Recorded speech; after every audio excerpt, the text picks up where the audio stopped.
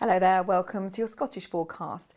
Now, through the next 24 hours, more rain arrives and it's going to turn heavy with some strong winds. Temperatures, though, will be on the mild side. Through Tuesday evening and overnight, a slight ridge across Scotland, allowing temperatures to fall close to freezing towards the northeast.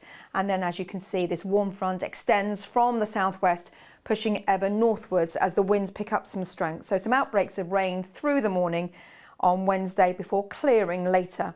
And then we'll see, yes, a gusty wind, but some showers and also some brighter weather. So all in all, through the next 24 hours, most places will see some wet weather and those winds will be strong.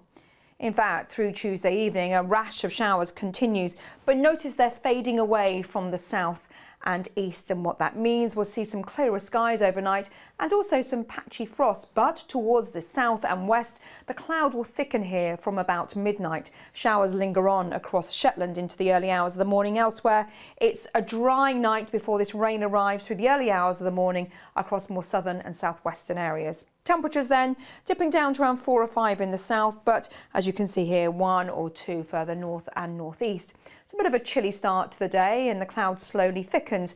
Even some bright skies to start the day for Shetland and Orkney, but this rain marches northwards very quickly. We could see some heavy pulses coming in, particularly across central and southern areas through the morning into the afternoon as the rain reaches Orkney and then Shetland. Notice the winds are coming in from a mild direction, but they will be strong, and that rain just comes and goes through the morning.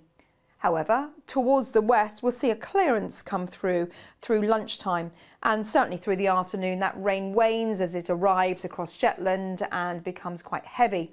Showers will follow though, with a blustery breeze, particularly across the Western Isles and the north. Elsewhere, some sunshine to end the day. So these are your temperatures around midday, 10, 11, 12 degrees Celsius, and falling off quite quickly as we head through Wednesday evening and overnight. So through the evening, yes, further showers are likely. They're likely to turn wintry over the higher ground and turn heavy as well towards more western and northern areas as another pulse of showery rain arrives and extends northwards. So a wet night into Thursday morning. Yes, some heavy showers are likely, clearing off the scene before we see further showers move in from the west. So it's rain or showers through the following 24 hours with some brighter skies to follow.